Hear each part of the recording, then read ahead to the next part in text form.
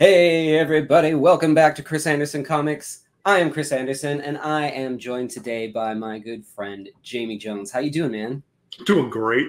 Good. Get to talk some comics. Yeah, man. I've been drawing all day. Let's talk about it.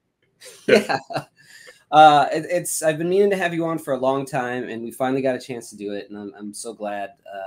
When we get together, we like to talk the comics, so this should be good.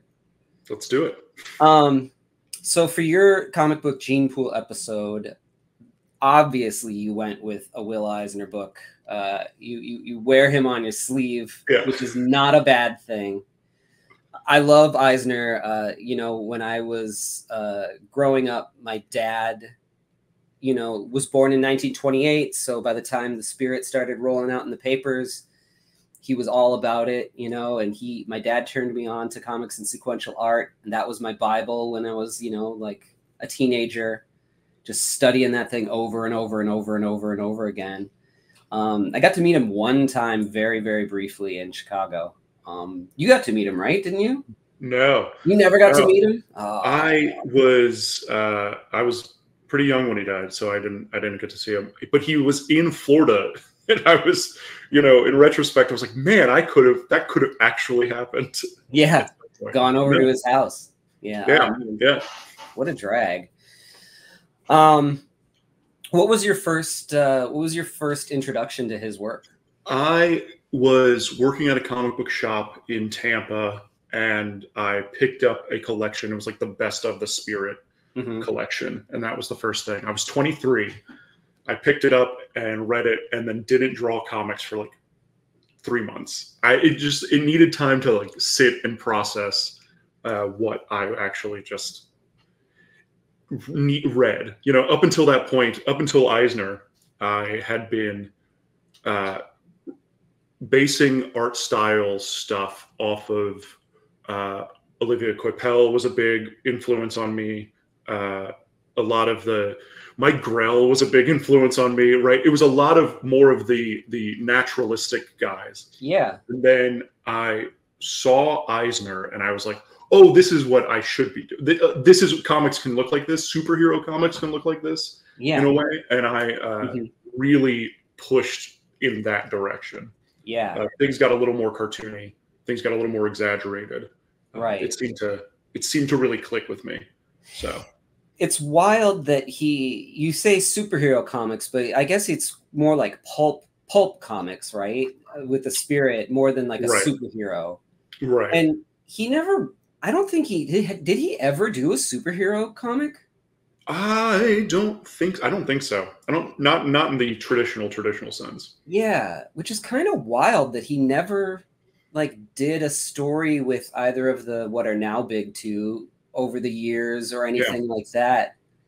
I mean, I know he had his own studio. I mean, he was a boss man for most of his life, I guess, yeah, right. Like he made Uncle Sam.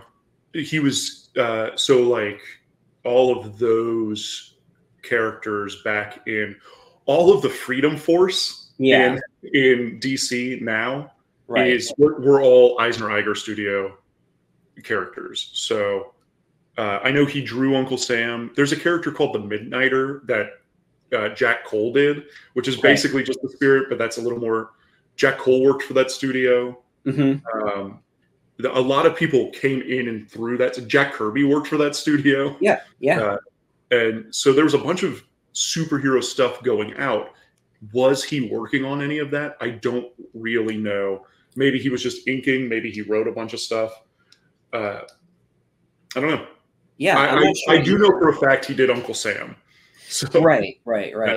So maybe that's his big superhero character, but still, like, kind of feels more like a mythology, god kind of character than a actual tights. And nobody wore tights. That's what I'm getting to. Yes.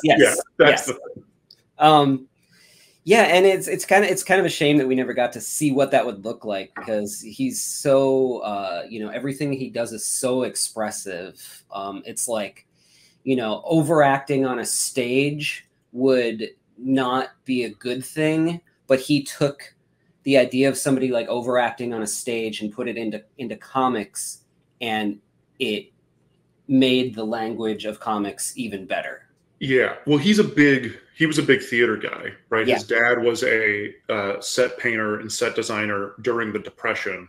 So he was, you know, a kid growing up on stage, doing all of that stuff, seeing, like, Eisner's whole big thing is, you know, it's a street if there's a lamppost. Mm-hmm. And that comes from, or what people say it comes from, is the fact that his dad worked as a set dresser during the Depression. All they could afford was a lamppost kind of thing. Right. Yeah. Just light that correctly, and it becomes the whole scene is a lamppost. Yeah. And so, I mean, we could go on and on about the guy, but the book that you chose was Eisner's New York Big City, a book that I knew of, sort of, but I've never read it, and I don't know that it comes up all that much. It's a super interesting book because it's almost like an exercise that he's doing for himself in many ways. Yeah, it's a lot of one-pagers. It's a lot of just a couple page stories. It seems to be something that came around maybe later on in his life, where he was just like, I've got all these things, or maybe they were on the chopping room block for, you know, Dropsy Avenue or something. And he just was like, let me put all of that material that I have into one book. So you'll see, like, in the contents that it's like broken up into subways, stoops, garbage, street music, sentinels, windows, walls, block, all things that, you know, if you were to write, give me one word and describe a city, these are sort of like, you know, iconic things that you'll see in a city. So he's like, says it's like, I have here undertaken a series of vignettes built around 9 elements, which taken together are my portrayal of a big city. Any city. Seen from afar, major cities are an accumulation of big buildings, big population, and big carriage. I'm not sure what that means. For me, it is not quote unquote real. The big city, as it is seen by its inhabitants, is the real thing. The true picture is in the crevices on the floors and around the smaller pieces of its architecture where daily life swirls. So like he's just sort of like breaking down the city, taking a closer look at things. You get this cool like pencil drawing with a little bit of ink wash. These are some of my favorite things about this book. Like the in between sections that it's just pencil. He used a huge pencil. That was something that I've learned from guys that studied under him at where was it? SDA. And they were like, yeah, Will just used a giant pencil. Like one of those ones that you give a kid who's just learning how to write. Yeah. It's just, I immediately went and bought like a 5.8 millimeter pencil when I found out about that. And that's what I use now. Like, a lot of the DNA stuff for this episode is just like, what size brush was Will Eisner using? What size pencil was he using? Let me figure that out for myself. Yeah. There's so many stories about him too, like, telling people like how much they need to take care of their brushes and things and like preserve them well, and how like you can make a brush last for 25 years if you take good care of it. And man, I try to take good care of my brushes and they don't last that long. I am not great at it. I always just forget to wash them half the time, you know? So it starts out here with this sort of the treasure of Avenue C, and you get this like this drainage under the sidewalk, this kind of drain, and you see what it looks like, and you know, it goes as your eye travels down, it travels to the city here, you know, and like fades. It's almost like a cinematic fade down, and then you see like the top of the grate. I think he just kind of used his ink water after he'd rinse his brush off to just randomly. Yeah, that's what he says. He just uses dirty water, which I think in this book more than other books, it's kind of obvious that he's using inconsistent ink washes, because it's just like, yeah, I dip it in and then it goes. I love the subtle different inking darknesses just from even in that, that cityscape, that the foreground, the background, has some white, some darker wash, and then darker wash on top of it that doesn't seem to necessarily need to be there. It's just there. Yeah. Right. It's just like a textural element that it's not. I don't think it's representing any more buildings.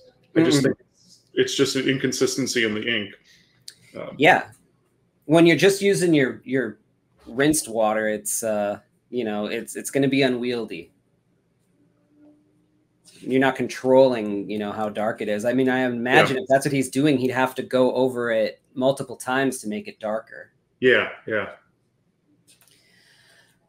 So it starts out with the ring, and then you got this guy who's like, trying to follow this girl from their hometown to into the big city, and she's basically like a prostitute. And he's like, no, you're better than that. Marry me. And she's like, hell no, I don't, my pimp will beat you up. Get out of here. And he has this ring, and she drops it down into this grate, and he walks off. So that's kind of how we open this thing. Yeah, no panels. No panel borders. It's great. Panel. You don't need it. Or I guess the panel is the grate, right? Like that's the right. That's the stage, right? Yeah. Yeah. Yep. This whole book is pretty depressing. It's really depressing. It's kind of the worst of humanity. Yeah. I think it's definitely a reflection on what he wasn't living in the city. Maybe he was. It's the 80s. This book came out in the 80s. Maybe he was just like just really disinfatuated with the city at this point. Yeah. Yeah, it's not a positive portrayal of it, that's for sure. But I love the like the atmospheric perspective of the buildings here, where it's just drawn in wash. Yeah. Yeah, it's incredible. And then in this one where she's like kind of walking away, it's just sort of like abstract version of the city, it's not even what it would really look like, but it's super effective.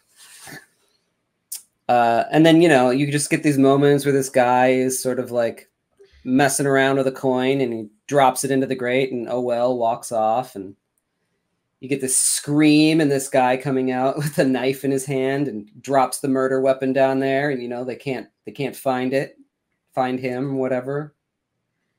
He's completely off the ground running. Like he's so high. It's such a wild choice. It really is. But that he's booking it. I mean, there's no doubt about it. It really shows the purse. I think that's maybe the reason to do it, right? Yes. I mean, I guess he could have there's other choices to make, but yeah, like definitely shows the purse off. And then you get this thing with this guy's like, I guess, a married man or something, right? Yeah. And she's trying to give him a key,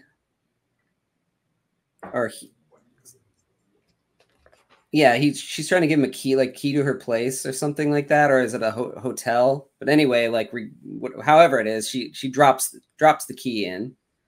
And then you get to the treasure. This is great. So then you got these kids who are just messing around, and they got gum on the end of a string, and they start pulling up all this stuff. There's a ring, and there's a knife. So all the things that we saw drop down there, and this is the treasure. Yeah. And again, with his ink washes here, I mean, if he's just using, ink water, it's he's doing a really great job with it. Yeah, it's incredible. The interactions, Eisner's interactions are my favorite. Like physical bodies touching physical bodies. Yeah, it's my favorite stuff. Jack Davis also has a similar quality, and especially this era Will Eisner feels more like Jack Davis. Yeah. That's a so good point. He must have found something. It's especially in the shoes. They feel like Jack Davis shoes. Yeah. I just noticed this kid has a hole in his shoe. Yeah. It's brilliant. Yeah, and you can see the nails in it. Yeah. You know, they're not rich kids, I guess. No. And like, yeah, you know, this is like must be like the 70s, right? Is when this was made. I feel like it came out in the 80s, so it's definitely him talking about this. It's Eisner never. I don't think Eisner ever wrote about the time period that he was in, especially late in his later career. This kind of stuff. Yeah, it's all this kind of pseudo. You just start. I guess when you get to that age, you just start boiling down life into like this generalization of you know what you feel like it is. You know, you get a lot of beatniks later on in this book, so I think it's definitely he's just like concerned with with the 70s. That's what he imagines. There's another cool pencil drawing of these places. His buildings and stuff are great. I mean, obviously this guy lived there and knows it like by heart. This almost looks like a plein air drawing. Yeah, it does. I imagine it probably is. Just how quick, how like some of these lines are just like little squiggles, like all on the sidewalk. It's just textural. It's not really representing anything. It's just solid cartooning. Yeah. Yeah, he used the pencil and then he went in and ink washed it too. So I wonder if these were like studies, you know, preparing for the book or something. Maybe it also might have been studies, you know, he was a teacher. So it might have just been like, hey, all the kids are going out and drawing. That's true. I'm gonna draw with them. That's true. I could see that. Then we get Stoops. Even here, you see a lot of the line work in that he's using in that, you know, kind of really rough drawing in some of the defining. What is it? The threshold of the house. Mm-hmm. And it has like these little squiggly lines, and it's coming down. I don't know. Yep. It looks like he used a quill on here, which is pretty interesting because he wasn't really a quill guy, you know? No. Yeah. It's almost Hugo Pratt-y in this video. It says 81 here on his signature, so yeah.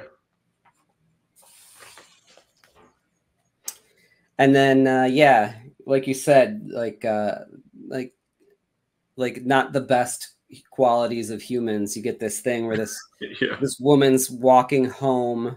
This guy comes out and just snatches her purse away from her, knocks her down, you know, pulls out a knife, threatens the people on the stoop who are shaking their fists like, hey, that ain't right. But, you know, it ain't right. But, you know, they weren't about to get up and help her either. So she shakes her fist right back at them. And they're like, yeah, whatever. That's great. It's lit in such that top panel is lit in such a wild way. Yeah, it's so bright here and then so dark here. Yeah. The composition of it's so great, but it's like it has nothing to do with the lighting of the entire piece. It's just this one thing. We're gonna really have heavy dramatic lighting for dramatic sake. That's really what it is. Yeah, I can see here, like in the first one, where he's got this like street lamp here, sort of lighting it, but it doesn't feel like it's nighttime, you know? But it's still got the dark here, and the shadows are being cast that way. So maybe those are on, and that's why it's like that. But it's still, like you said, doesn't feel like it with the rest of them. I don't know. It's just like a lot of this stuff, I've been looking at a lot of New Yorker cartoons and a lot of New Yorker covers recently, and it feels like that's in the direction that he's trying to go in a lot of these just individual panels. It feels more editorial than it does story-based, which I really love, but it is very different than, this is why I love this book. It feels so different than a lot of Eisner books. Yeah. It's kind of this, for me, it's more about the actual art of it than it is the stories of things. Yeah. So we get here, supper time. This woman up here is calling out Joe, her husband or whoever is sitting out on the stoop. And this guy's Chuck's wife calls for supper, and you get this guy here and just sort of like eating his dinner all by himself at the bottom, and that's end of the story. Yeah. They're just these moments, and some of them just feel like they don't really mean anything at all, and they don't really have to. I wonder what he's drawing on for this, like for inspiration. Yeah. Yeah, it's just ideas, kind of. The funny thing too is from that last one, if you really want to examine it, like this is clearly nighttime now. And he hasn't lit this stoop nearly as harshly as he lit the last one. Right, right. But I love this cast shadow with the wash. Oh, it's incredible. It's incredible. Yeah, he's so observant. Even the shadows of the guys sitting on the stoop. Yeah. They're so placed. They're so grounded. Yes. Even this one's great. And there's a thing that he's doing in that final one where if it's a vertical line, the cast shadow's done this way, and when it's horizontal, it's going this way. When it's going up, it's genius. It's subtle. It's a thing that painters do, right? When they have the light spot, the light sources going in the direction of the plane of the face. Right, exactly. Yep. It's not something I necessarily always think of in drawing, in black and white. It's something I should think of in black and white, but it's not. Yeah. It's the furthest thing from my mind. Yeah, I try to remind myself of that when I'm inking, and if I'm doing some sort of feathering or hatching. You got this this like spotlight almost here too, which is it's so subtle. Yeah. I mean, the guy's been at this point like working in comics for almost 50 years, you know? Yeah. Yeah. I got to keep reminding myself of that. it's because he started in like the late 30s, I think. Yeah, when did Hawks of the Sea come out? I can find out. I don't know the exact date on that. I've got a collection somewhere. It's somewhere. So you got this one of this home. This guy's coming home. He comes up the family greets him. You got this girl sitting here, just reading her book, and he's home and yay, glad to see his family, but he just keeps coming out and looking at this girl, and finally comes out. That's what he's really happy to see when he gets home. It's whoever this young lady is, and again, it's just a moment, Yeah, it's something, you don't have to tie it together with anything. You don't have to do anything. It's just, 2 pages. Done. Here's an idea. Here's these guys playing stoop ball, which, I'm not from I'm not from anywhere where there were stoops growing up, so I'm not exactly even sure how one plays this, but they like throw the ball at the stoop, and then you go and you got to catch it like on the other side, I guess. And this guy like smashes his face in a fire hydrant, and then it bounces off and smashes through a window here. I'm sure stuff like that happened all the time. If that's how the game goes. Great elevated train here. Yeah. And this sort of market going on. It's not in perspective. It's so it's like it's not perfect. No, and neither is in that not perfect. It's perfect. Yeah. Yeah.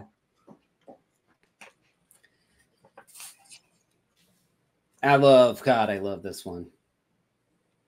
Yeah. Like, how do you even know what that would have looked like? Like, unless you went down into these, like when you're on the train, you don't see what this looks like, you know, when you're on it. Yeah, it's wild. All you're seeing is stuff going by really fast. So like these sort of catacombs and these drawings. And I loved, you know, the way that he shows the motion is by having these papers fly through the air. And then this train yard. It's a hot mess. But, you know, that's what it'd be. What was the title of this one? Oh, Subways. Okay, so you got this house here that the elevated train's going by, and it just rattling all the dishes, you know? It's great. So this one's called Affair on the BMT local. And you go through like what all of these people are thinking. Like this guy's dentist is telling him he's losing his teeth. And saying, okay, you're hired. Do you think you can handle the job? We're a happy family here. And this one is like, wife is like, got 5 o'clock shadow. Yeah, yeah. And clearly like nagging him. So I'm sure he's like super psyched to get home. This one's doing the, you know, grocery list. This one, she's getting like knocked out by her husband or something here. Like, geez. This one, someone died in the family. The heavy black on the foreground characters is something that I do all the time. And it's from this particular panel that I saw it for the first time. I went, oh, I could just, it gave me permission to just be like, it adds depth to it. Yeah. Yeah, this is pretty great.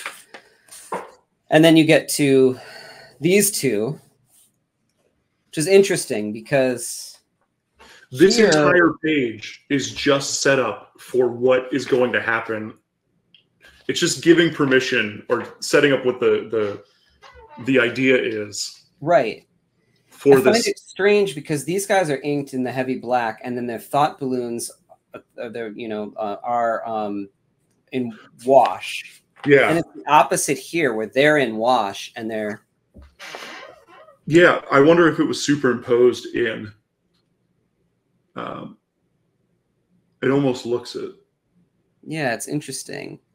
So they just kind of glance at each other, and you know, she's thinking, hey, like, you know, running into him and having this whole idea of them falling in love, you know, getting married. You know, she thinks that he imagines him to be like a junior partner in a law firm, you know, and everything's going to be great. And then he's imagining that she is like, what was she? Like somehow she had money. Yeah. Well, her father's going to leave money. Yeah. And then also she's like great in the sack. Yes. Oh, and she calls him a magnificent stud. Oh, yeah. Yeah, Eisner doing sexy stuff is always my favorite Eisner. It hits in a way like when he does sex, there's something about it that's just so, I don't know. It is over dramatic. It is melodrama, but he lights figures so amazingly. It feels like a romance novel. There's something about it that it might be because I like the way he draws figures intertwining. Yeah, I agree. And this one's really crazy. Everything. Yeah. Oh, darling, let's do some more kinky sex. I love it. Let's try this. And this, like in the movie Deep Tonsil. It's like, oh, Will, no one wants to think about you watching porn. You know, you'd have to go to the theater at this point to even know what that is. Right. You know, and then obviously you know, she has to leave the train and nothing happens, but you get him thinking this little bubble of her, you know, she's like fading away too. Like fading away. Yeah. Yeah. That's just great.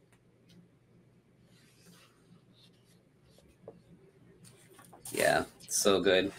And here we get theater. This is my favorite strip in the entire book. It's hilarious.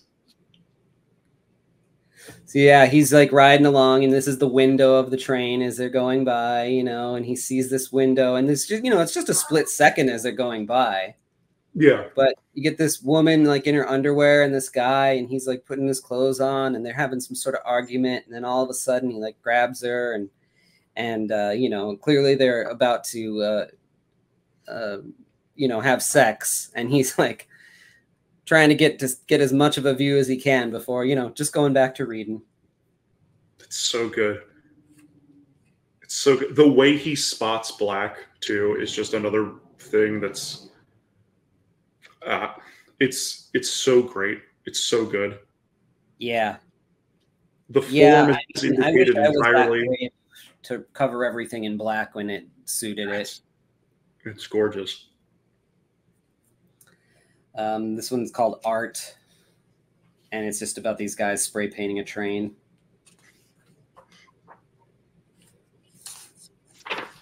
Knight Rider with the drunk. Been on one or two trains like that. I love how cartoony he gets in his later career. Like, it's just so this when he's singing at the guy. Yeah. On that second page, it's like, yeah.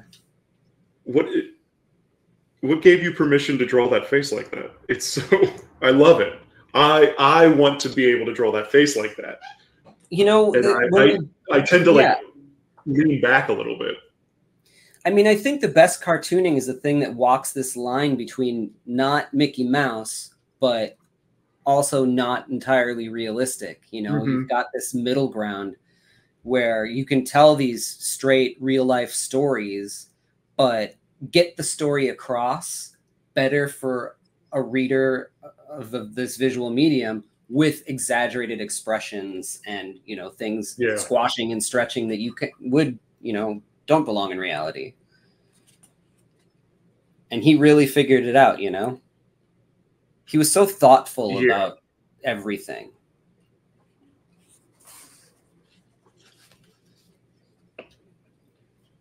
So you get this one's a blackout where the train, you know, the lights go out and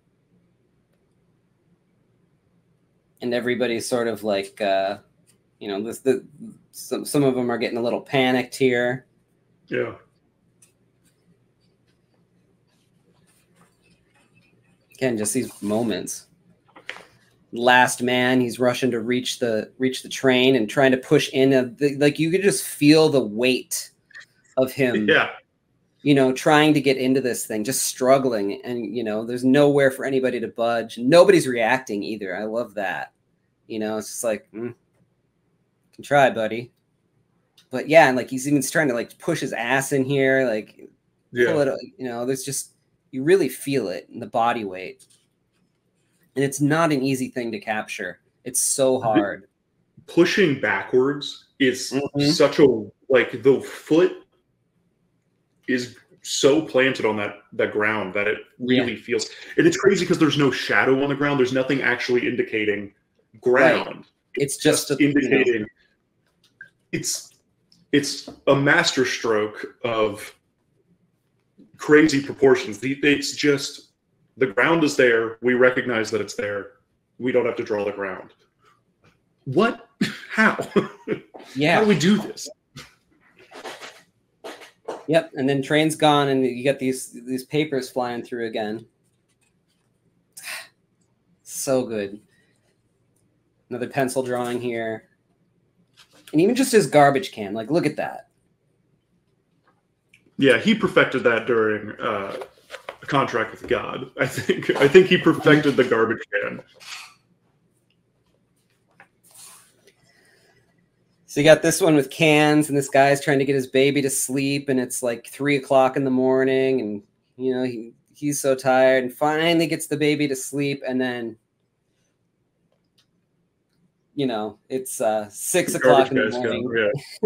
And the cans are going. I can relate to this one. The lettering, the clang. Yes. Like the overlay. What? Not something I would ever think to do. Not something. No, this is particularly wild.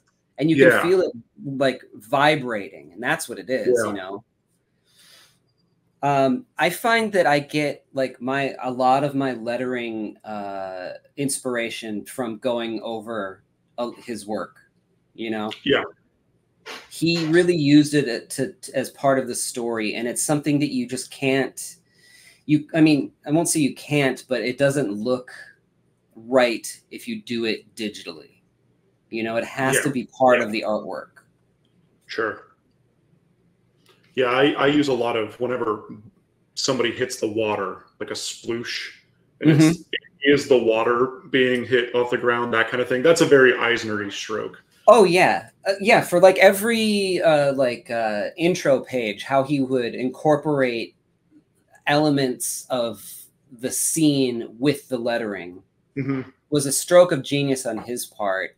I don't know where he got that from, but not enough people do it to this day, you know. This one's really weird because it reads vertically. Yeah. And it was weird when I read it just again, and I was like, why did he do it this way? I think that I didn't read it vertically, and that's why I didn't really understand what was happening in it. But he does split the page. Yeah, he does. With a hard black line. Yep. It's just a weird. It's a weird way to write. That's again. This book is so weird and experimental that it's like he was like, I can spend 2 pages doing a weird thing that doesn't work in comics. I mean, he's experimenting into his 80s. Yeah. We should all be so lucky to have a career like that where we can still screw around, you know. The source. So yeah, you get this trash can, the cat's trying to eat out of it, and this lady comes picking through, finds a scarf, you know, cat's still trying to get around there, you know, this guy pushes him out of the way, finds some sort of booze, this guy goes and picks through it, finds a newspaper, lady throws a cigarette in it, you know, it lights up and flames, and poor cat, you know, there's nothing left for it, but, you know, probably got a bit of heat left from it since it's smoking, so it kind of curls up and sleeps next to it. But yeah, like that's pretty ingenious, thinking about how something that we use to throw something away and forget about it has this thing where it gives back, you know, more than we throw away, you know, to other people, like heat and food and, you know, booze if you're addicted or, you know, whatever. It's a pretty interesting thought. I love this. Why is the garbage of the rich always smaller than the garbage of the poor? This is an editorial cartoon, right? Like, that's just what it is. Yeah. It's not...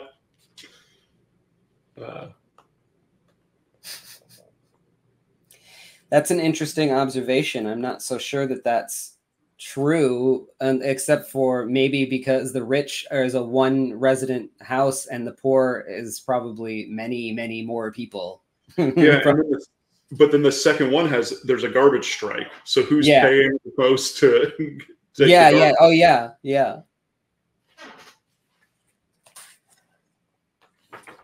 Another fantastic drawing. Look at all these people. Yeah, just circles and a triangle for the most part.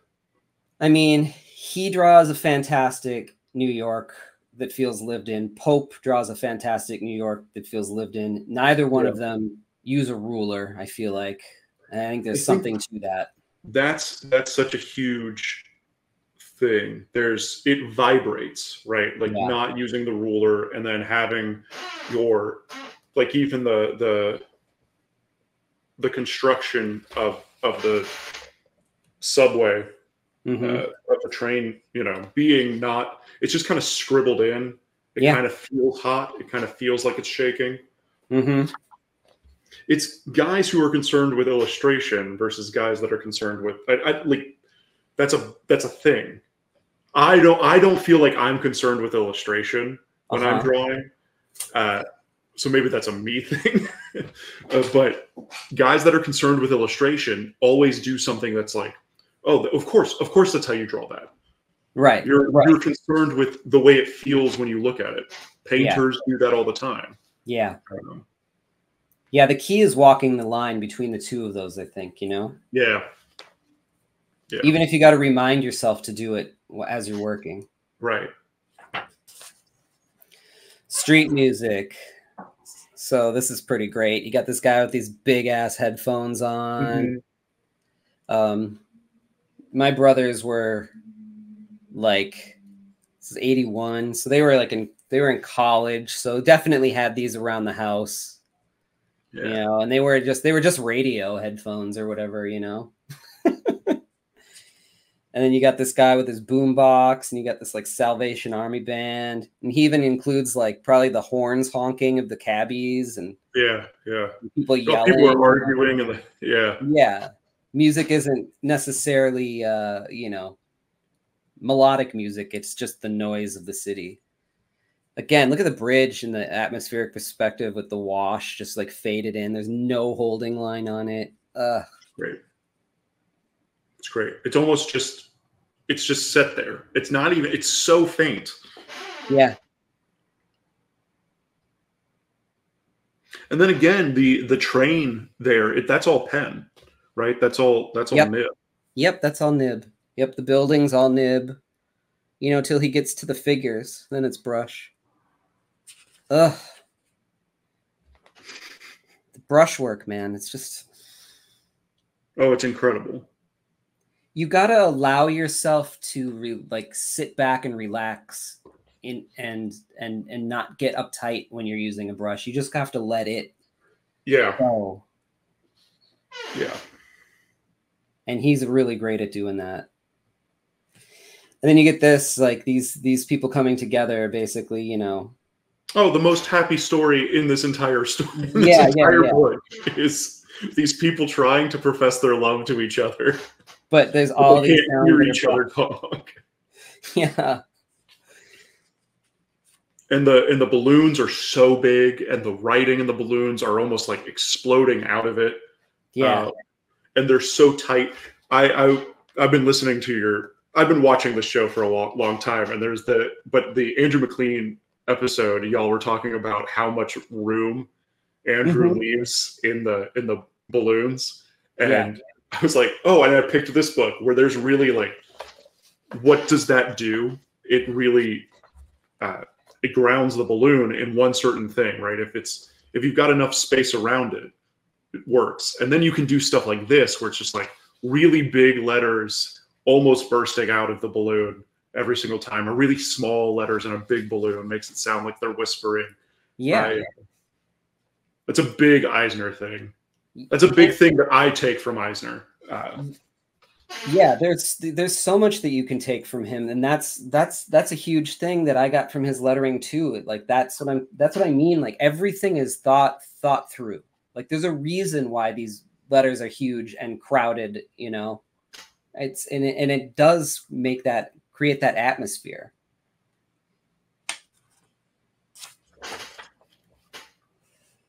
Yeah, like no matter what, they couldn't couldn't get their words across. He says I love you, and and then the train comes and like what are you doing tonight? What? Yeah. yeah, and that is like you said, that is the happiest one of them all.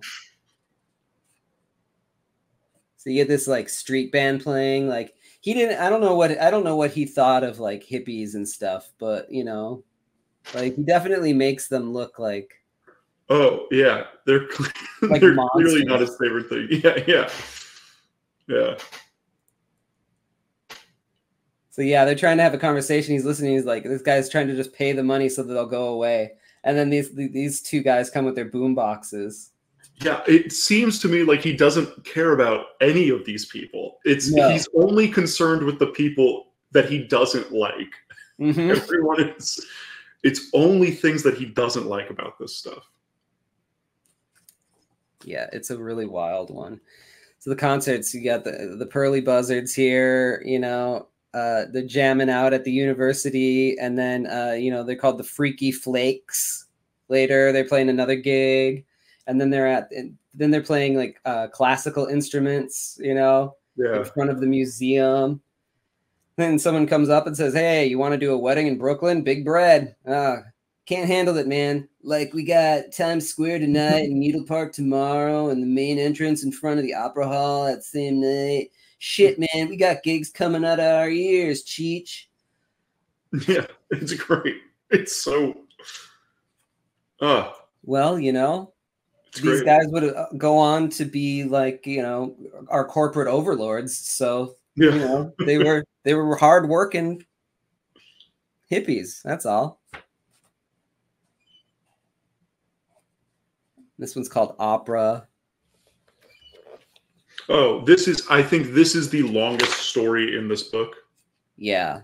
This one. I say that it's 3 pages. There's been other 3 pages, but this one. Well, it's packed. It's packed more, yeah. So this guy gets his phone call and says, "Yes, this is her husband." Oh my God, you know, like, look at that lettering. It's so good. And it's big, you know. It's big and tall, and you know, he's shaking. And where did it happen? Oh my God, which hospital? Yes, I'll be right there. And his body language, hanging up that phone, and like, you know, just in turmoil coming down. Look at the way that he uses the stoop and the like the architecture here. Oh yeah. To be the panel border with the stairs. And so he gets in the cab, you know, and he's going, he's crying, he goes in, he comes out, and clearly she's gone. Yeah. You know, and so he's just like walking down the street, all this stuff is happening. He probably sees none of it, you know. And then he just kind of walks into the bar and orders a beer, and this music's playing, and that's it. He's got beer and a shot. His wife just died. Yeah. And it's all black. Yeah. It's just like we transition into the all black, right? Everything's the gray tones, and then he opens the bar, and it's just dark. And then you get the white circle of that centerpiece. Eisner's like the king of panels within panels. Yes. And focus. And it's every single time. It never fails. Yeah, and he'll always put a stark, either white or black, around it, the panel within the panel too, you know, to frame it. Like even here on this one, where it's just white around it. Yeah, yeah. This one was in Comics and Sequential Art. I don't remember what he was trying to convey with that, but I think it was with lettering, and that's probably a good one, you know, where she's just trying to get a hold of this guy across the street. You know, and she just can't, and then like, he's gone, and that was it. You know, they decided they were going to meet, but they didn't tell each other which side of the street they were going to meet on.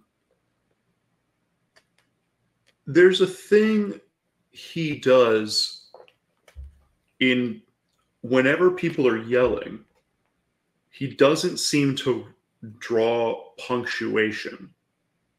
Yeah, no. They kind of just, unless it's like a lot of exclamation points, but everything else is pretty punctuated. And I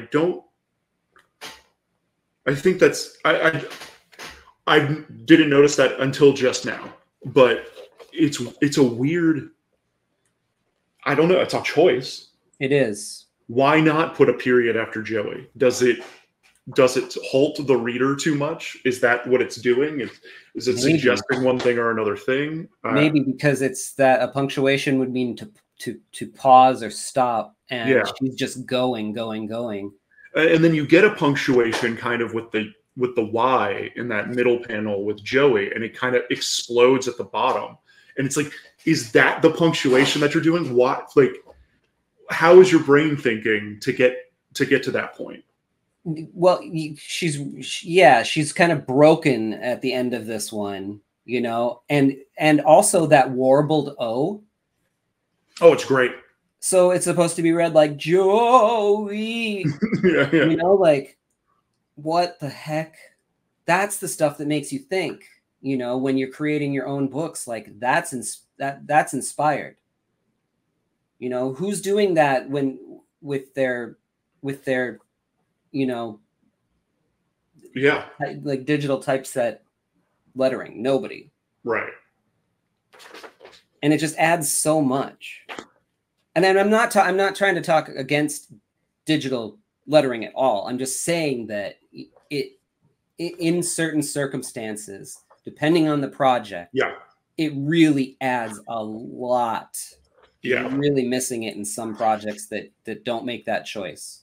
I try to do I use a font made out of my handwriting. Mm-hmm. One, because it's so much faster, so much quicker. Right. But when there are tons of moments where I'll just write the dialogue in if it's got to be bigger, and it works because it's yeah, and it works because the font that you have is made with your handwriting, so there's probably less of yeah, less of a juxtaposition between them. But I did that on purpose. Like, I was like, I can hand letter all of these comics, or I can make a font, right, and then hand write some of the fonts, some of the dialogue. You got this one, Decibel. Man, this is my neighbor. She just doesn't know how to be quiet. Some people just want everybody to know that they're there. Where are the comic books, miss? Like, at the library. Like, everybody's talking so quiet. Somebody die or something? It's great. Look at this guy's face. This balloon is bigger than almost every panel in that entire strip. It's great. I love it. You know, so even though like nothing's really happening of consequence to really many of these things, and like they are an exercise, like that's what's so great about this too. And thank you for like having me grab this one, is because I'm putting it in the bank to use for later. Yeah, you know what I mean? I pull this book off more than any of the other Eisner books that I have. And I've got artist editions, I've got his sketchbook, I've got almost every Eisner thing that you can possibly find. And this is the one that I constantly go, oh yeah, New York, the big city. Constantly. Yeah. It's the one that has there's just so much to it. Yeah. So you got rhythm here, this guy like banging on some bongos and like it's rattling this, you know, this Monopoly man meets banker guy, you know, prude.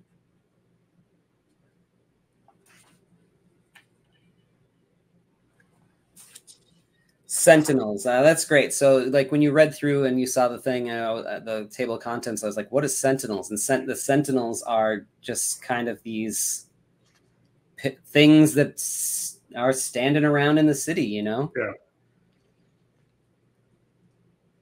And his writing too, it's just so like he like almost poetic, you know? Along the channels of the city stand its sentinels, guardsmen on an endless watch. So you got like a lamppost, you got a mailbox, you got a traffic light, fire hydrant. And this is a fire call box, which there's none of those anymore. You know? I doubt there were even those in the 80s. Yeah. That feels more like they went away in the 40s or something. But you got hydrant here. You got this vacant lot where this building has like crumbled here. And you can see into like the wall is gone off the side of the building, and you can see the doors in the rooms. Like they half knocked it down. This place is boarded up.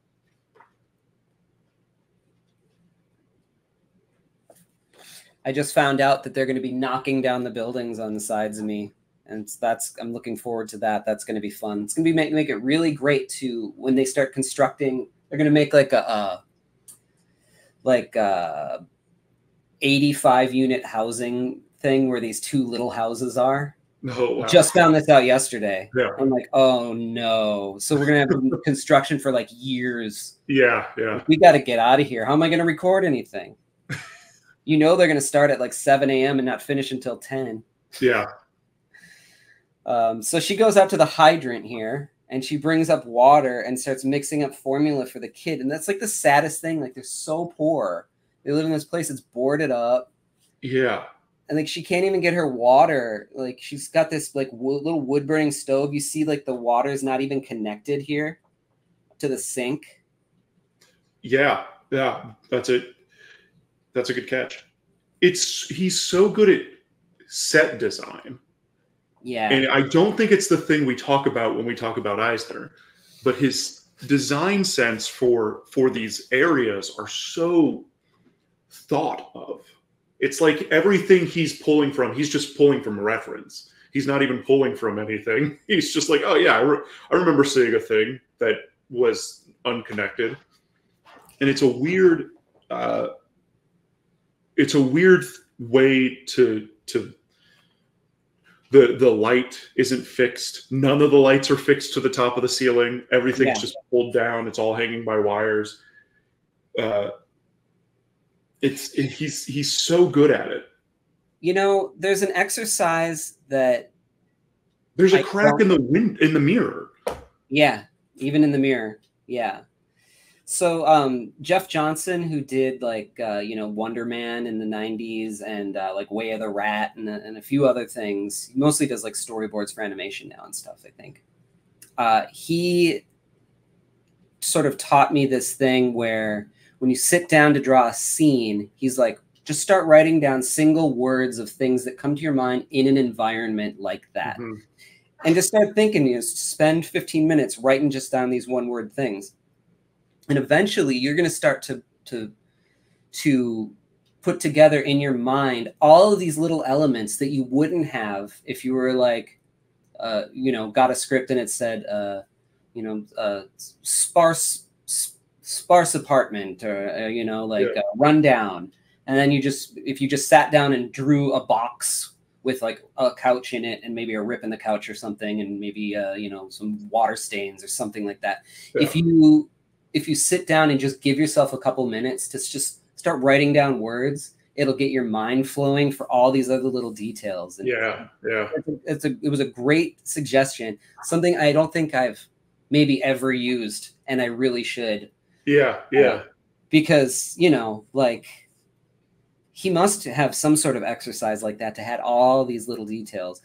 He's obviously pulling it from experience too. He's probably been in places like this. Right. Yeah. There's so much, even the way that there's a cloth over the chair that she's sitting in. Yeah. It's just one extra element. Yeah. Like this doily kind of thing. Yeah.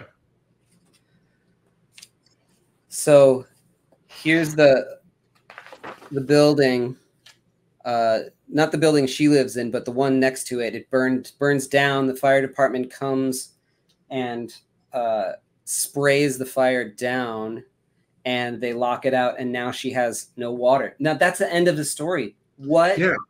So bleak. It's so bleak. It's so bleak. Oh man. And then you got, these kids, they're trying to play this game of like pile up, I guess. And then they all fall down. I don't know. It's used as a seat. This guy ties his foot on it. The dog, and then you get somebody parked a car and put a trash can over it. Yeah. I love that.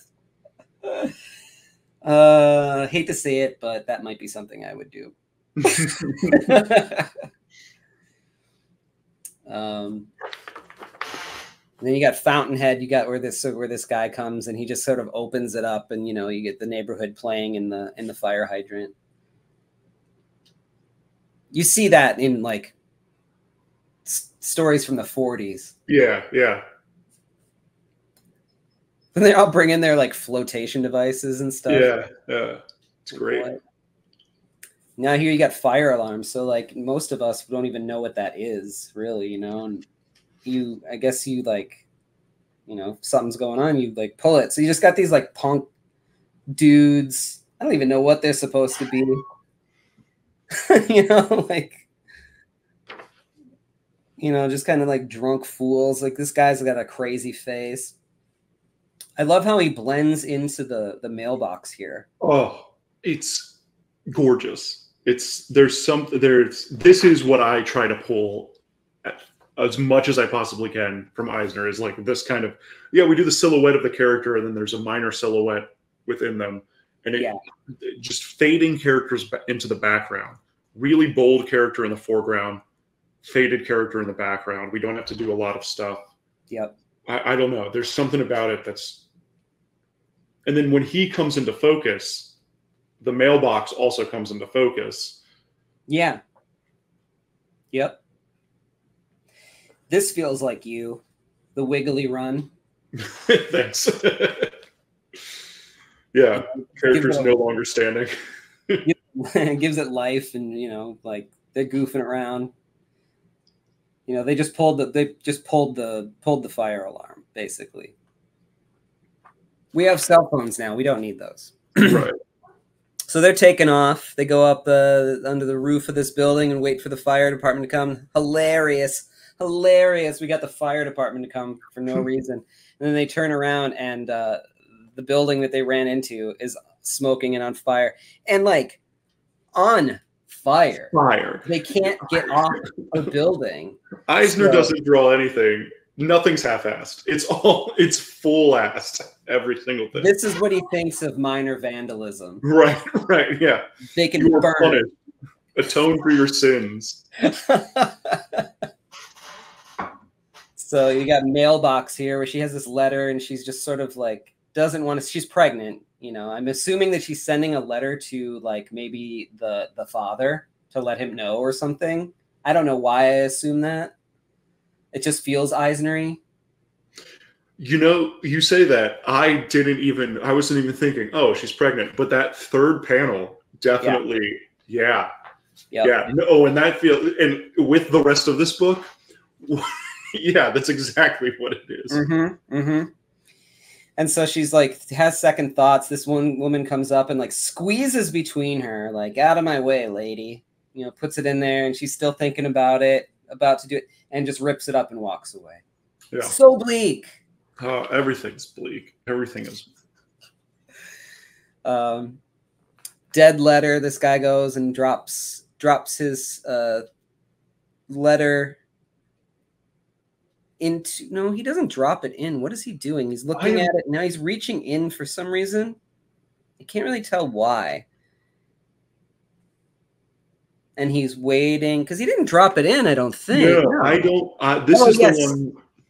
He dropped the wrong letter in. Got it. Yeah, that's what it is. So he's like, oh my God, I'm an idiot. You know, I got to get in this thing. Waits around for the mailman to come. He's like, oh, that's the one. That's the one. He's like, give it to me. And the mailman's like, no. You can't mess with the mail. You know, everybody's like, you know, that's a felony.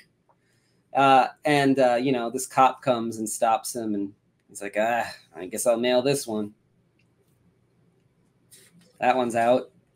The stiff arm in that middle panel. This one here is great. Yeah. So good. Yeah. I mean, and this is something that I think more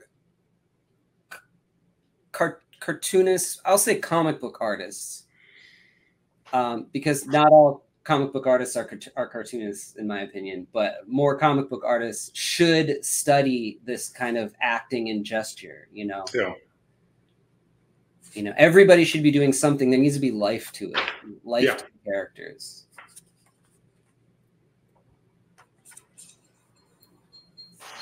Last minute mail, you know, this guy ran and he made it in time. Woo, yay, made it in time. This guy is like looking around, mails this letter. You know, he's just a shady character. I love that figure too. That this figure guy? Walking away. Yeah. Oh. The subtle, like, hot spot on the back of the shoulders. Right here, yeah. Right.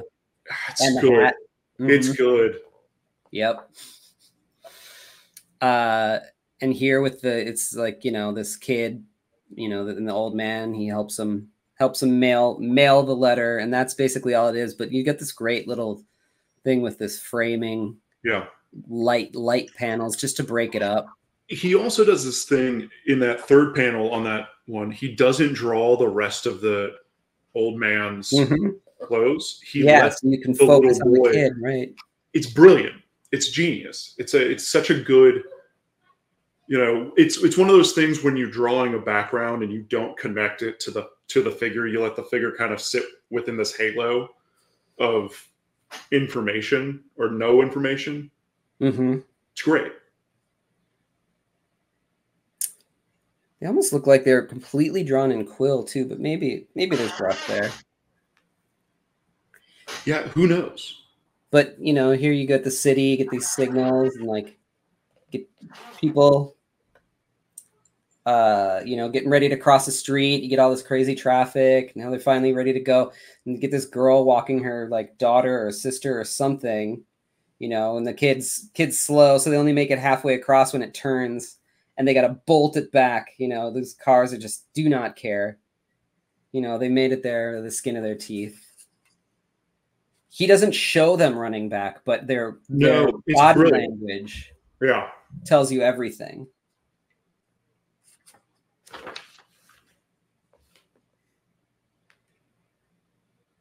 You get a guy running a light, you know, getting pulled over. Lamppost, you get this guy and he's being followed and he's like, oh my God, look at that. Like, I love, you know. Yeah.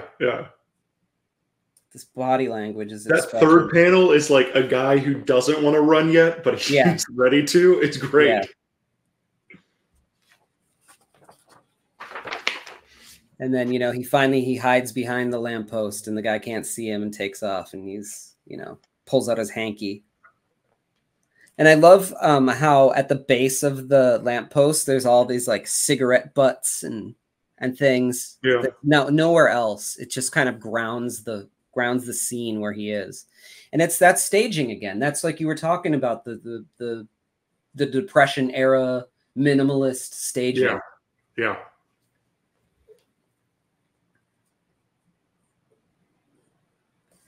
You got this one with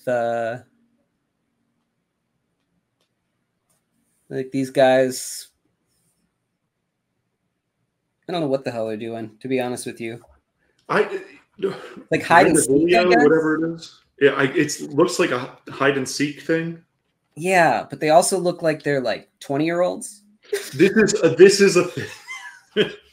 Eisner draws, like he'll draw a kid and then immediately they'll look like they're adults. Yeah. Who knows what this is? Unless they're like little kids, but yeah. Like they're just trying to hide, I guess. Well, I mean, this guy in the middle right here definitely has a comb over, so he's not even. Yeah. I don't know. It's like the town dunces all got together. And yeah. And then you got the sewers. You got all this stuff washing down. You got the lottery ticket going down and a parking ticket, termination of service. You got like an old bill here. And then you got like a Dear Charles letter. I hope to understand when I tell you that I am going to get married next Sunday. I hope you will not be too hurt in view of our relationship these past few months. I've known for a long time now that I want that what we had was just physical and that it could not really last. It's like, what are you thinking there, Will? Like, you read this book, you'd be like, man, Will Eisner, not a happy guy. So dramatic, man. It's so dramatic. And you got the river here, and his kid's got a paper boat. You know, and then mom calls him in and he, you know, paid attention at the wrong time and it went down the sewer. I like that one a lot. It's not much to it, you know? Yeah. I think Eisner's best when he's so, when he plays on innocence a lot more. I think sometimes when he plays with adult, for a man who was so concerned about adult things and adult themes, like he wanted to do adult comics, he wanted things to be raised. When he hits children playing, he hits this certain innocence that really resonates. And I don't think he figured that out in his lifetime. I think he plays around with it a lot, but he I think was overly concerned with, this is what adults read, things about crime and sex, and in reality it's like, man, when you just draw kids playing, there's something really special about it. Yeah, now we're on to windows here.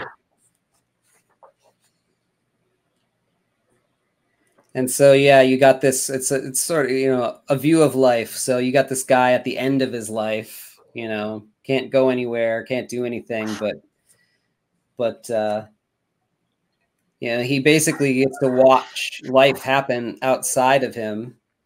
Goes to the fridge, wheels himself to the fridge, gets a snack, and he's watching even more.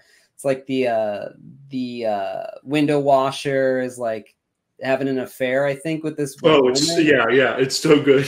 Yeah, and he's so happy when the husband comes in, and he has to sneak out, and something flies through this window here, and like this woman's yelling at him, so he goes to now he's busted for watching life outside, so he goes back to the fridge and watches life on television. It's great.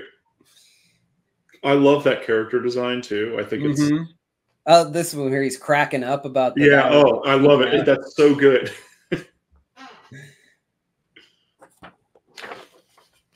The crow's nest, like this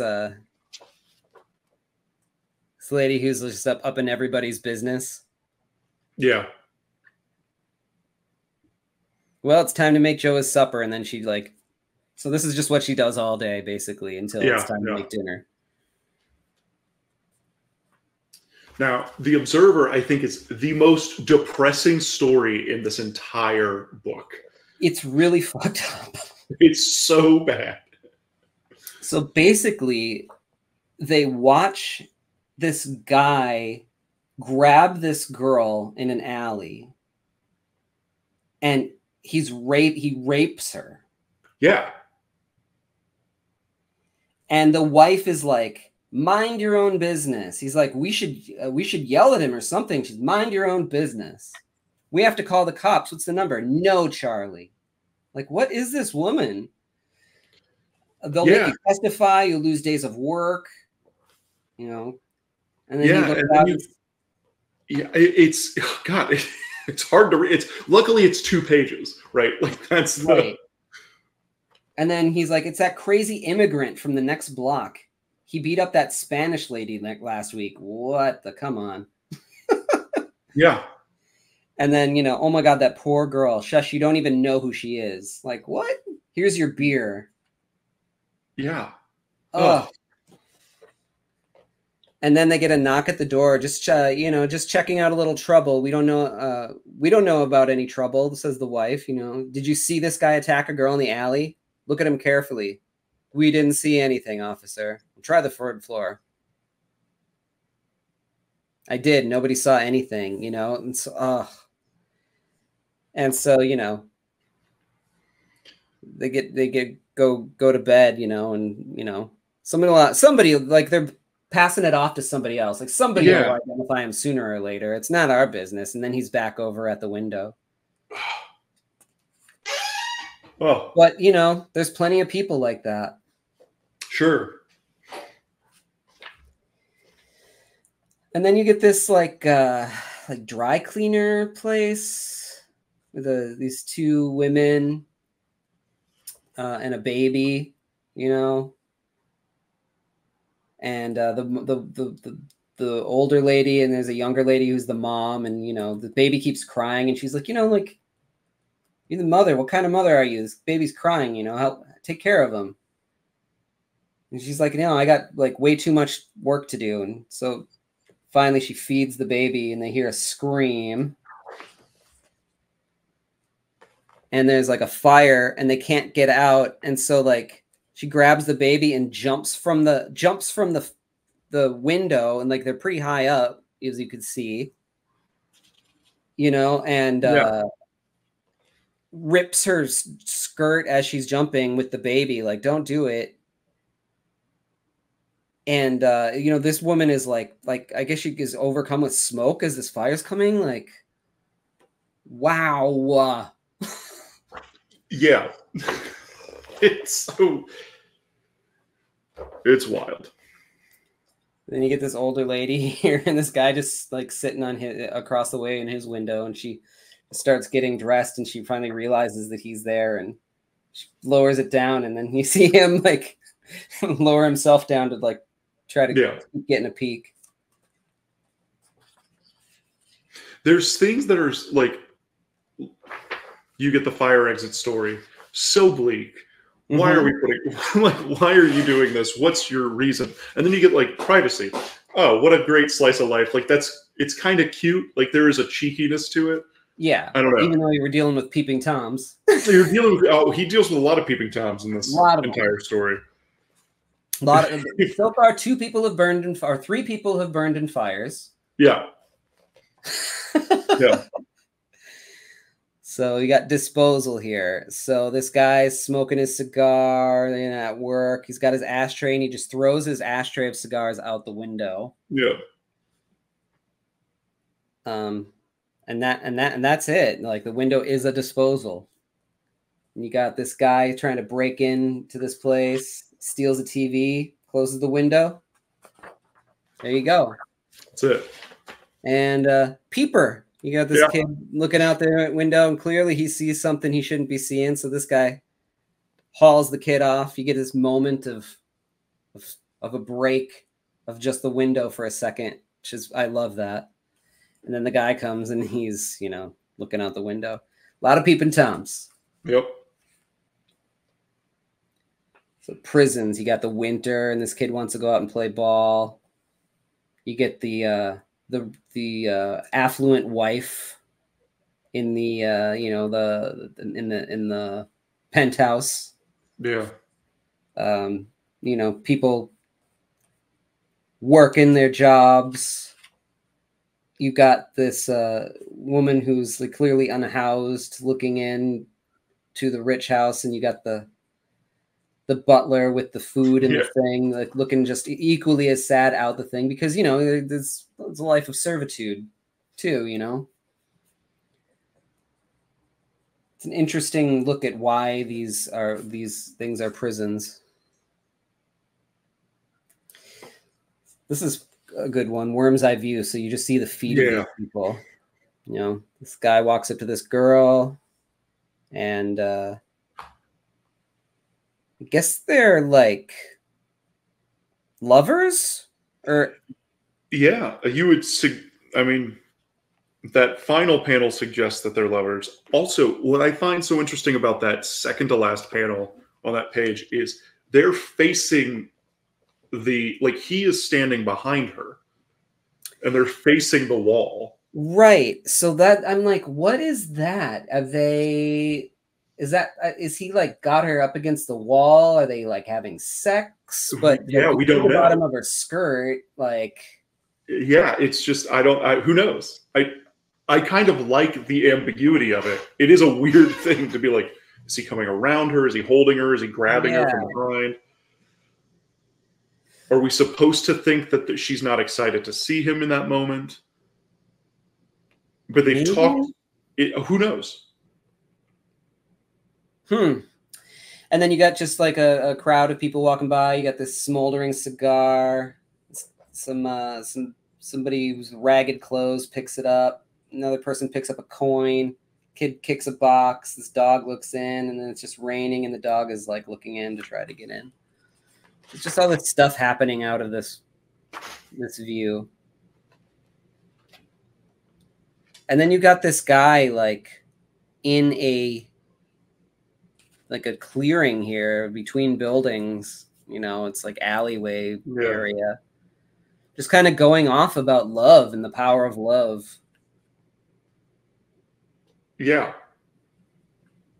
acting it out. It's like Shakespearean, you know. It's like yes, yeah, definitely. And then you build up as through his emotions. It's a wild. And it ends with a cough. Yeah. So is this a drunk guy just yelling in the middle of the? But he doesn't have a bottle, and if he was drunk, Eisner would definitely draw a bottle, right? Like that's part of the. He's got a flask. Oh, there we go. Yep. Okay. Yep. Walls. So you got this guy papering this stuff up. Space. This guy's dreaming of the city, packs his stuff up, leaves the rural area, you know, comes to the city, gets all settled in, and then does nothing but dream of the country. Yeah. And freedom, you got this guy in a jail cell. He's finally released, you know, gets his stuff and heads on into the city and goes into this place, and he's curled up the exact same way in his little apartment, you know. Smaller than the jail cell. Yeah. Right? I think that's the thing that he's trying to make, or the joke that he's trying to do. Joke, yeah. Probably not the right word, but I love this silhouette of this building in the background. On this one here? Yeah, that one there. Yeah. There's a silhouette within a silhouette. Oh, it's great. Mm-hmm. Just makes the city feel wide. Yeah, you want to pour over this stuff for a while. There's so much that you can infer from it. And look at the way he must have used white medium maybe here or something, because there's like grass kind of popping up from here. He does a lot. If you look at so I have the like Contract with God Artist Edition. And there's so much white media on it. Really?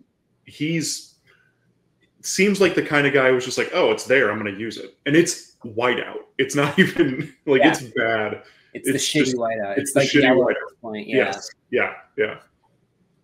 Yeah, I've seen some of his pages in person, but it's been a long time. I can't recall seeing that, but it's very likely. So you get this one. It's called Maze. And so you got this old arcade here.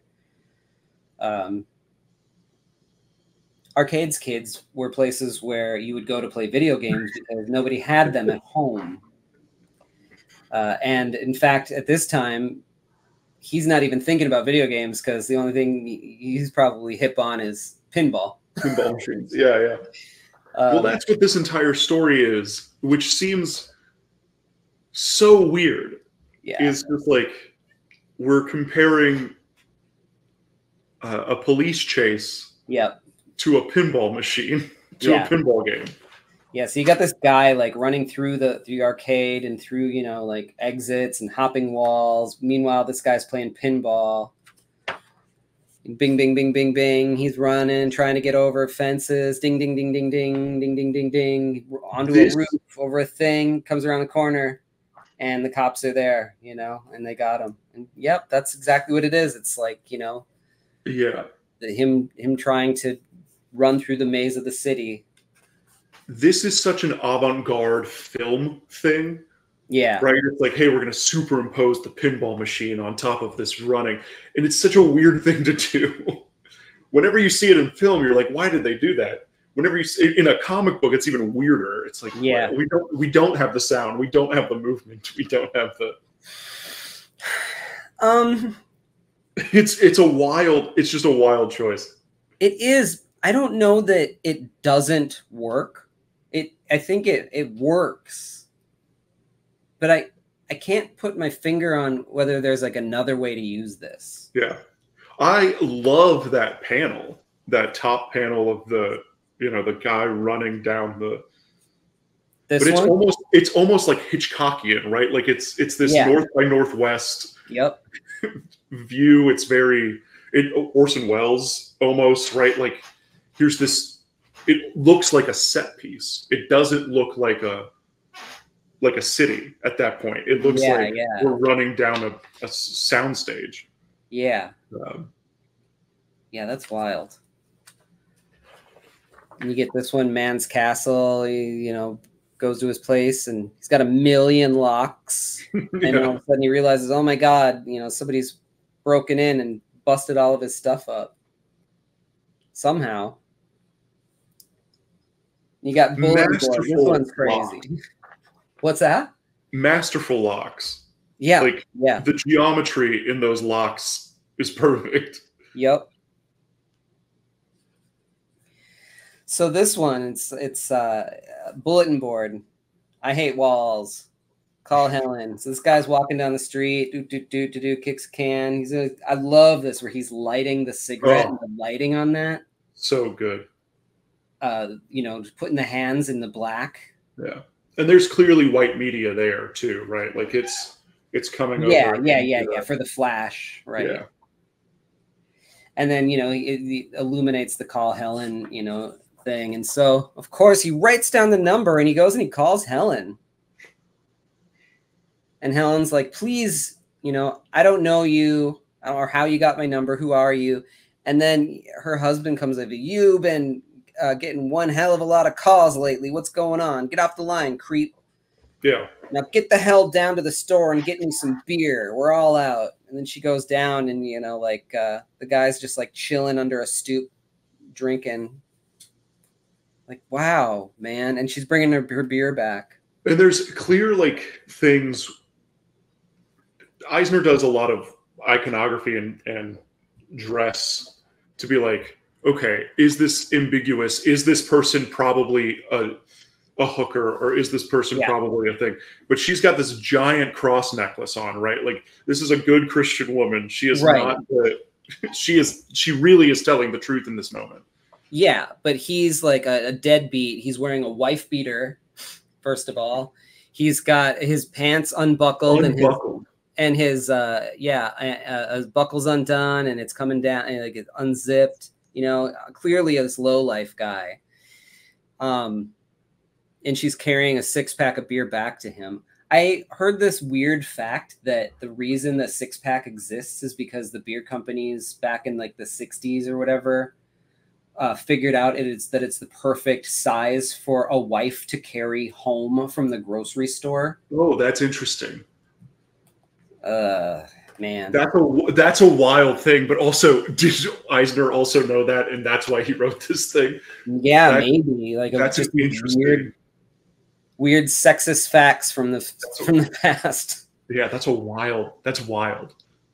So here we go. Enclosure.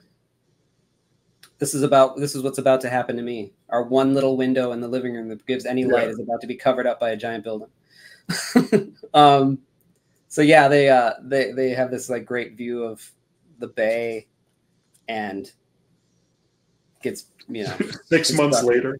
Yeah, you escape. You got this bug, and it's just his journey trying to trying to climb up, this wall and falling. And this is an ant. It's not a cockroach, but. And then that's it. It's just crawling around. There's really no narrative to it other than the struggle of life, I guess. Yeah. It's just constantly. The walls have ears is a great one. So you got this guy and you can hear this stuff, and he hears the neighbors having sex.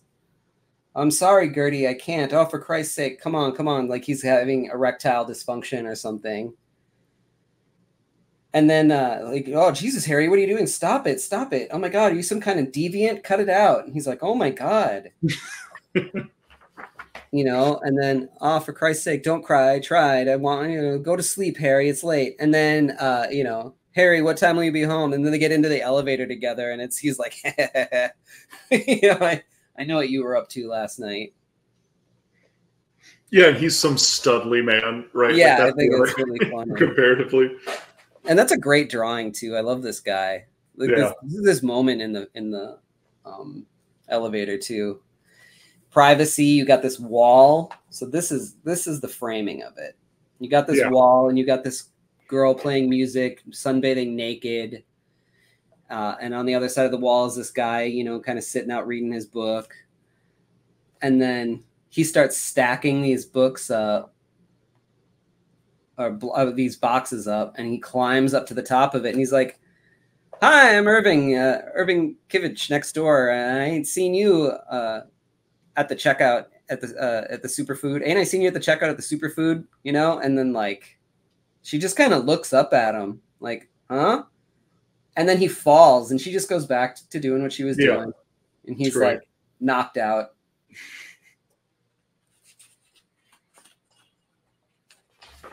His figure work, even at such a small scale, is so good. Yeah, yeah, it really is. That's, you know, that's the key to a lot of cartooning, is figuring out how to draw small gestural figures. Mm-hmm. There's a lot of that you're going to do as a cartoonist, so better get going on it now. So you got backdrop here. You got these people like having dinner, but like, I guess the walls painted to look like they're in somewhere else, fancier. Yeah. I don't know what this is, or what that has to do with anything. I think it's just a guy in the back. The background. Yeah. Things. It's just a guy talking to a woman upstairs, but it's just like, it's just a back alley. Right. Here's this seemingly high-end restaurant. Because you can see like the guys. Oh, I see. It's in the same. Oh, yeah, okay. Yeah. Got it. Yeah, the way that it's cut, it almost felt like another panel. Yeah.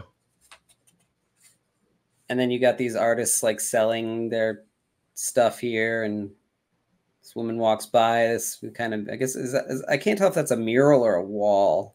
I think it's a wall. It's got to be a wall. People are sitting on it, right? Yeah.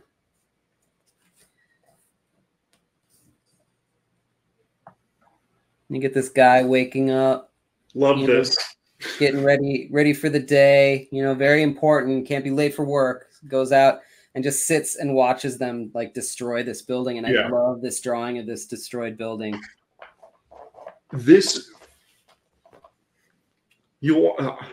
look at a lot of Eisner and I go, okay, what are other people pulling from? This feels so Keith Giffen Trencher to me. Yeah. It's just like this really thin, scraggly line. There's something about it that I don't think Keith Giffen was necessarily like, oh yeah, that one panel in that one Will Eisner book. But it's such a weird, it's such a different line that Eisner's using. Yeah. Where everything's in a holding line and there's nothing being spot blacked or anything like that. And he didn't go crazy on, like, he could have made the inside of these buildings a lot darker and stuff, you know. There would have been more shadow in there, but it's because he didn't go crazy with the wash that it looks so striking. Right.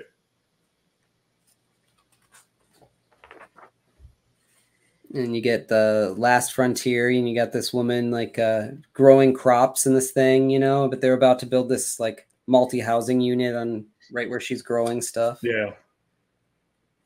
Urban garden. So you got the block now in the big city, a valley formed by the bisection of steel and concrete, cliff dwellings. It's called a block, and its inhabitants to it. It's the whole It's the whole world. So you got the old neighborhood. This guy is going back to show him the you know, where he grew up, and you know, like, oh, you know, is Guido around? Oh, he died 5 years ago. You know, like, the block is just changing on him. You know, he, like, runs into this guy. Yeah, I was just a kid, you know, like, not much has changed, yet like everything has changed.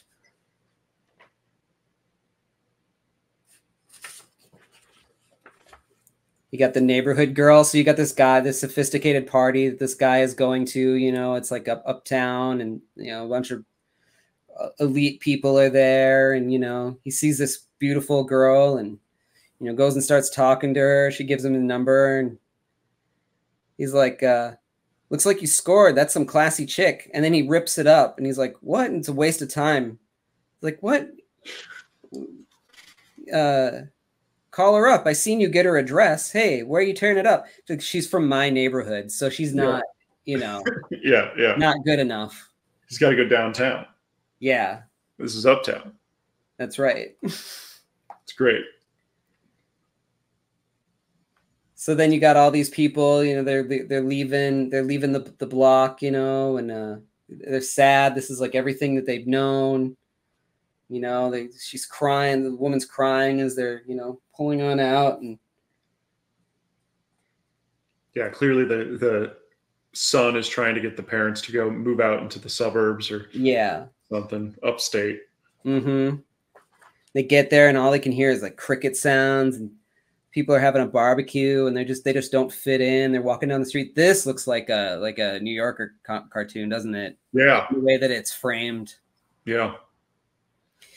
And they just couldn't hack it. They're back. They're back at the city. Yeah, it's great. Yep, they're moving back in. And you just get this moment of like everybody like chatting, and it's wild. It's wild.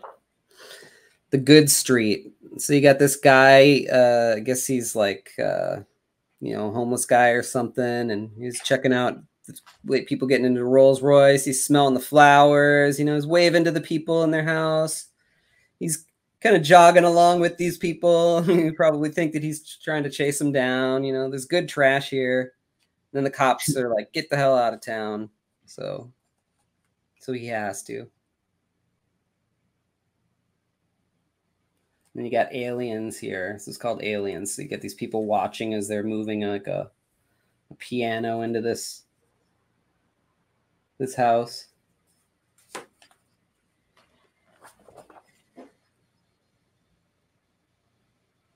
And yeah, I don't really remember what happens in this one. I think this is all like the starting of like gentrification, right? Is that what he's playing around with? It's like the block changes, it gets. Yeah. We knew on the block. Got any money? Yeah. Yeah. Yep. And then there's all of a sudden, like all the places are vacant. The high rent district. This one is one of the most gorgeously illustrated ones. Like that, the lights coming off of that car, gorgeous. Yeah. He's got really dark, and he's got mid-tones, and he's got, you know, great highlights in it too. You wonder if this is towards the end of the book. Is the ink wash darker because he's been walking out his brushes a bunch? You know, he always talked about change your ink water constantly, though. So who knows? I love the reflection of the water in here. He's really good at stuff like that. Yeah. So they go. They're on the date. Or whatever. They're rich people in this Rolls Royce. Drops her off at this hotel. You know, he pays the guy money as he walks off. He's not really rich, you know. So he goes downtown, and then she pokes her head out of this stoop. And so it's like another play on the one that he just did. Yeah. You know, downtown is not the place to be, but plenty of people trying to fake like they're from uptown. And then you got the Belmont Avenue gang. They're coming, the Belmont Avenue gang. These guys are coming. They're here. And the gang is just a bunch of little kids. It's a bunch of little kids. Yeah. It's so good. And here's gentrification, where these people kind of come in and they're like, you know, picture this. And these guys are kind of over here, like drinking in the corner, and they're walking off, and there goes the neighborhood. Because you had like meat and fruit and just this like thing, and now you have an emporium of food, you know, fancy meat. Oh yeah, it's straight up fancy meat. Fancy meat. And then they go back to this great washed drawing of the kids. Oh, interesting. I don't have that. You don't? Oh, that's the end pages for me. Yeah. Interesting. Yeah. I got nothing for 1, 2, 3, 4, 5, 6 pages. I got nothing. Yeah, interesting. I've got a little bit of thing, but that is the actual end pages on my book. Okay. Interesting. That's a great drawing. Yeah, it really is. Wow. Well, that was a great look at this stuff. I've got just something to kind of share too here. As long as we're talking Eisner. Yeah. So like like I said, my dad grew up, he was born in 28. So in like 1940, he would have been 12 years old. A friend of mine was renovating his basement in Minnesota, and he tore down the walls. And the walls were all insulated with newspapers from when the house was built, sewn together. That's how they used to insulate these places. They would just get stacks of paper and sew it together, and that would be it. Like, how flammable is that? But it was all newspapers from like the late 30s to the mid 40s. And he was able to pull out a couple of so cool original Spirit inserts. This is from October 13th, 1940, from the Minneapolis Star Journal, which isn't even a paper anymore. It's the Star Tribune or the Pioneer Press. But this was when the comic book section. So what year was Superman, or what year was like Famous Funnies and stuff created? That was like not too many years before this. Yeah. So the comic book is new. Yeah. So they would just like collect strips from the weeks prior and then put them into this Sunday. Like you would get a full Spirit comic. And look how much, like, this is pretty. The color is insane. Yeah. These are just so cool. There's a couple of them. I've got a couple full Funnies sections too. And this is real early Spirit stuff. Real early. This is, people say, okay, so like Lady Luck, all of this stuff with like Uncle Sam, Lady Luck, all of these were Eisner Studio stuff that were coming out. Ford Davis, right. So he made a deal with the paper companies to distribute these things and was just basically putting stuff out. Mr. Mystic, yep. So, these are pretty damn rare. Yeah. And he just had he's got a few of them still at home, but the colors are so vibrant.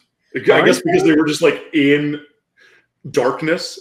Yeah. There's no sun touching it. No sun, dry as hell, are just perfect. So these things really lasted. So I don't have them. I want to almost want to frame it. Yeah. Or something. I don't know. I don't know what to do with it, to be honest with you. But I want to protect it. But I'm not gonna slab it or something because I'm so against that crap. But it's meant to be looked at and read and touched. But man, it's just a really cool artifact. So that's so cool. That's what it looked like when you were reading the Spirit in 1940. It's wild. It blows my mind. Awesome. Well, thanks for coming on and sharing this one. This was one to grow on. Yeah, it's one that I constantly pull off the shelf. That's why I was like, let's talk about a book that I don't know if a lot of people have read, especially when you're talking about Eisner. This is not the book that people bring up. Nope, it's not. But it's a really great one, especially for the exercise moments in it that he goes through. So your Instagram is at Art of Jamie Jones, right? Yep. And your website is Art of Jamie Jones. My website is bowtie.press. Oh, okay. Yeah. All right. Because there's a lot of Jamie Joneses. Yeah. Go figure. I will make sure to get the right one in the show notes. It's the wrong one on the ticker tape, so don't go looking for that one. Great. And then you have a Substack too, right? I do. That is also bowtiepress.substack.com. And Substack is kind of where I've made my home a little bit a little bit more than Instagram or social media and stuff. I still post a lot on Instagram, but it's a lot of like in progress stuff. Mm-hmm. Substack is kind of the place where fully formed comics are going. Okay. Okay, cool. Awesome, man. Yeah, again, thanks for coming on and talking Eisner. And I hope people go and check your stuff out. And till next time, we'll talk to you later. Yeah. Join my Patreon to see my work before anyone else. Plus, score physical sketchbooks, mini comics, and commissions delivered right to your door. And reading my new books, Something Seems Off and Three-Headed Pigman, as they are made. Go to my website to order original art, commissions, and my books, Lost Angels, Spectral: A Showcase of Fear, Chaotic Neutral, and more. Gray Matter Drip, The Art of Chris Anderson, is available now from Cosmic Lion Productions. Here are the upcoming conventions I'll be at the time of this recording. And don't forget to like, follow, and subscribe. It helps spread the word. Thanks.